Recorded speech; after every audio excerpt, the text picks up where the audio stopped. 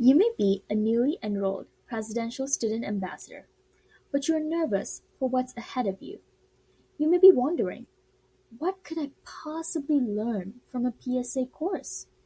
Well, this course might spark your interest more than you first imagined. Today, I will share information about the first PSA course.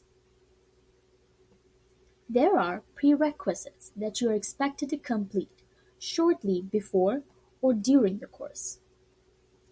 You are expected to complete 40 hours of volunteering, and these hours must be logged through iServe.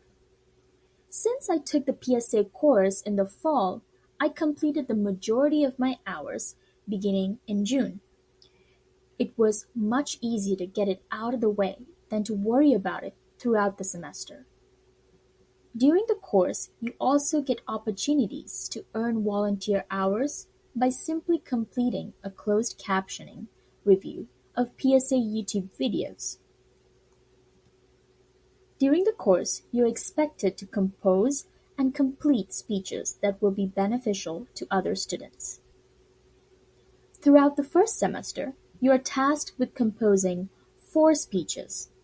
The topics range from tutorials to advice for your fellow peers. And the last speech, which is the 4th speech, is a face-to-face before the class and possibly invited guests. This is based on how you have grown as a leader. Throughout the first semester course, you will be visited by various guest speakers.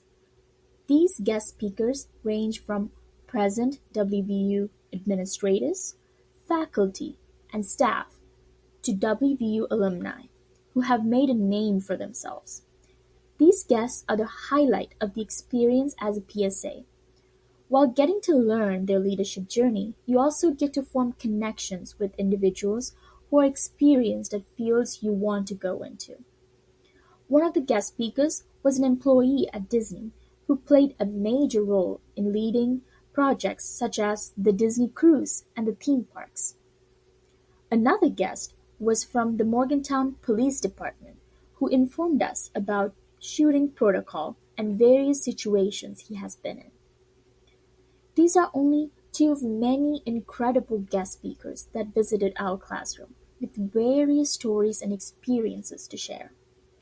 In addition to many stories from incredible people, we also had lunch day with President Gee, where we go ask him questions and learn about his experiences.